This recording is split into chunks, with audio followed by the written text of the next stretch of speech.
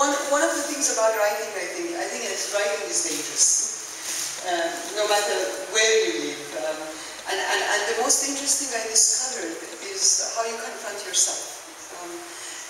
You become your worst interrogator and your worst censor at times. And in this book, actually, that is one thing I wanted to investigate. It was easier for me to criticize Mr. Ahmadinejad and the Islamic Republic than turn the camera on myself. From that perspective, this book was much harder than anything I've ever written in my life. The second thing, with the system, I hate for any of you to think that I am courageous. I mean, really, because I would love for you to understand people whose names you never hear, and that was one reason I wanted to write Reading Lolita in Tehran. The courage comes from those people who face this regime existentially.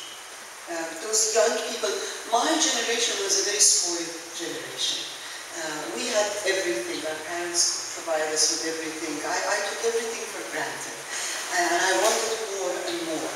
My daughter's generation has gone to jail and has been flogged for wearing lipstick, for listening to rap, for holding hands.